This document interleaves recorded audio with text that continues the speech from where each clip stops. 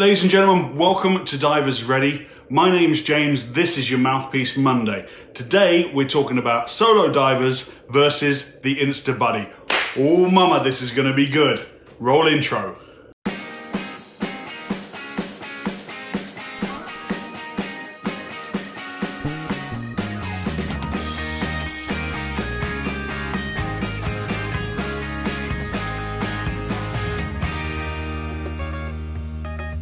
Welcome ladies and gentlemen to our channel, Divers Ready. As a professional diving instructor, my passion is to make you a better diver. So we put up content that features hints and tips, travel advice, and techniques and skills to help you improve as a diver and make your next dive that 1% better than your last dive. A special welcome today to all the mother divers out there. Happy Mother's Day. I'll be calling my mum as soon as I finish videoing this. Later in this video, I'm going to give you 5 tips when faced with diving with an Insta-Buddy, and I'm going to tell you what I mean by Insta-Buddy a little bit later on. But first, let's tackle the subject of solo divers.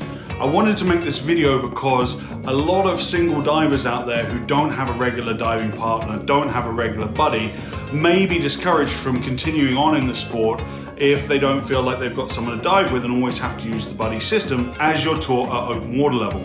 And I don't want to discourage anyone from the sport at all, but I want to put the options out there for people who don't have a regular dive partner. As a dive professional, I solo dive a lot. In fact, most of the dives I've done for the last 10 years have been solo dives. I know what you're thinking, but James, you're an instructor, so you're in the water all the time with your students. And that's true, but I can't consider my students to be my buddy when I'm diving with them for the simple reason that they're learning to dive. Their focus is on themselves, their focus is on their skills, rightfully so. So I don't really have a buddy in that situation. Could I trust my students to save my life in the event that I had an emergency? And the answer to that is probably no, which means I need to be prepared as any good solo diver should. As an instructor, I have liability for my students. I am legally responsible for them. There's no court in the land that would identify a student as being legally responsible for their instructor.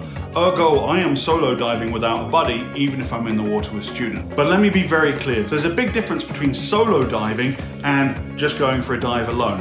And that difference is self-reliance. In other words, you are completely equipped to handle any situation that could arise and willing to accept the risks of diving without having a buddy with you. So if we can use the term solo diver and self-reliant diver interchangeably, shouldn't all divers be self-reliant and therefore capable of executing a solo dive? Well, in theory, yes. Every certified diver should be able to set their own dive gear up, run through a check, make a safe entry, conduct a safe dive within all the established limits, make a safe ascent, surface and exit the water in a safe manner. I mean, those are the minimum requirements for an open water qualification. Why should you take a solo diver course? There are 3 reasons that I can think of. Number 1 reason that you might enjoy being a solo diver is solitude.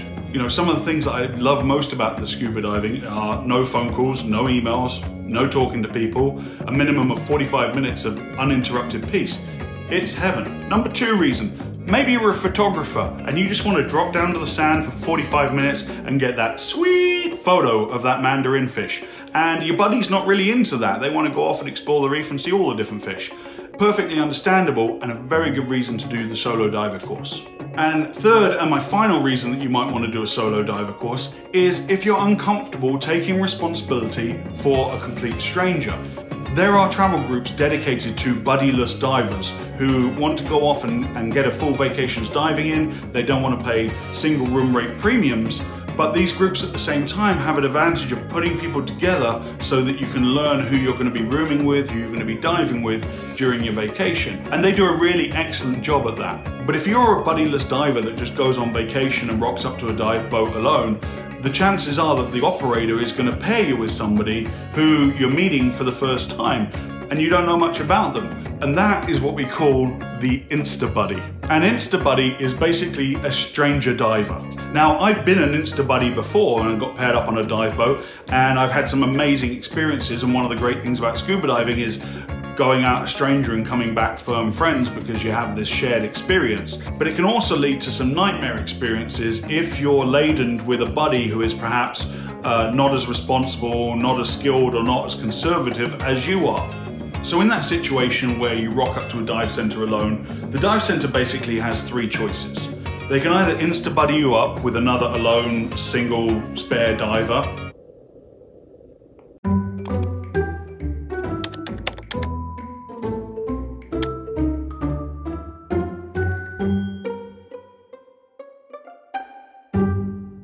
which is what we call the Insta-Buddy scenario, or they may provide a dive guide in the water, in which case the dive plan is like, you 8, follow me.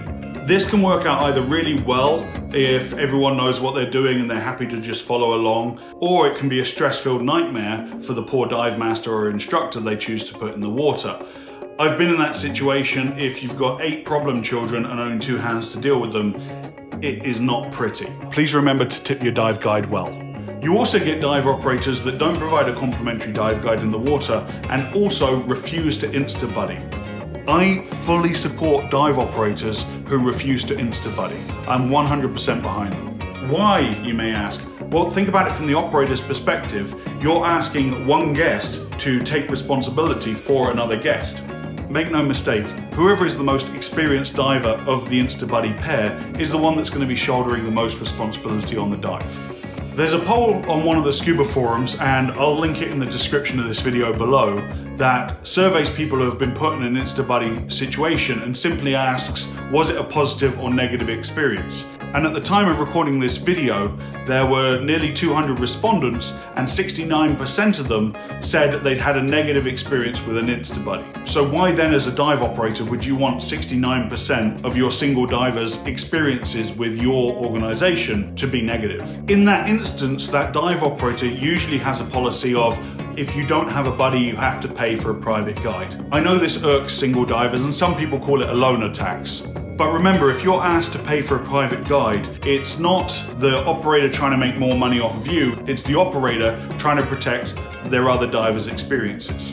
Remember, you can call a dive at any time for any reason, and having no confidence in your Insta-Buddy is a pretty good reason to call a dive before it's even begun. So then there's your options. You can either hire a private dive guide, accept an Insta-Buddy, or take a solo diving course. So if you've decided to accept an Insta-Buddy and you're okay with adding a little bit of stranger danger to your dive plan, I want to give you 5 tips to help you get the best experience with your newfound scuba buddy. Step number 1, ask questions and share your experience. Try not to make it feel like an interrogation. Have a friendly chat with them. Find out how long have they been diving, when was their last dive, what type of diving do they usually do.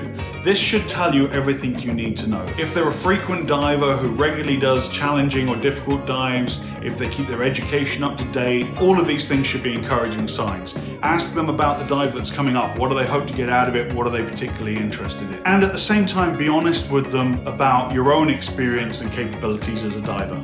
Step number 2 is watch them set their gear up. Whilst you're setting your gear up and you're double, triple checking it, keep half an eye on them as well. You can tell a lot about a diver by the way they set their gear up. Do they move fluidly? Do they know where all their accessories mount? Do they test their gear thoroughly? And also at that point ask, is there anything that you need to know about their setup? Point number 3 is agree on a plan that you're both comfortable with. Now, of course, that goes for any buddy pair on any dive, but it's especially important if you're diving with someone you're unfamiliar with. You don't know their comfort levels and they don't know yours. For example, if they want to do swim-throughs of a wreck, but that's not something you're particularly comfortable with, you absolutely need to bring that up and discuss it before you get in the water.